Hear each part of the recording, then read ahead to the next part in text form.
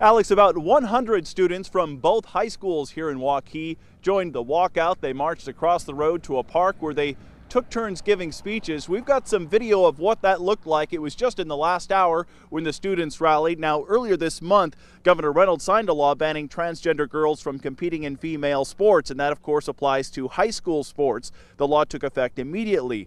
Students marching here frame it as a human rights issue.